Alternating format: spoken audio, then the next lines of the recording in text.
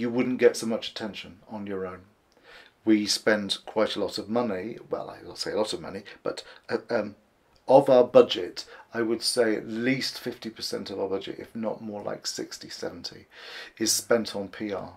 So we employ a professional PR person who knows the online platforms, the press, and that's how you get attention.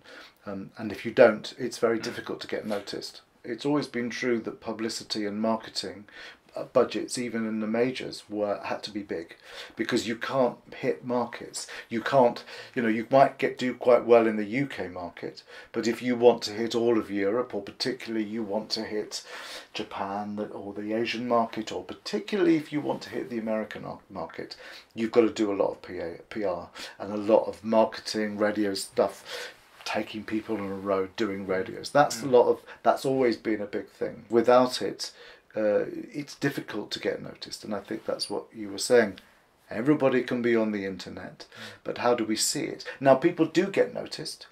People get, from nowhere, get a YouTube sensation. But what's complicated to know in this internet age is how much of that is already being manipulated by PR. So, for example, there are lots of artists. Pharrell Williams, for example, whose Happy Song made tons of attention. Well, was produced by he already had a label, and it was played and it was recorded all over the world and it was done professionally. Now, I don't know all the details of this, but you can guarantee that even though that looks quite. Oh no, it looks professional, but it doesn't look like a major campaign. It's been organised. Even a viral, you can manipulate a viral campaign by hitting the right targets to get attention.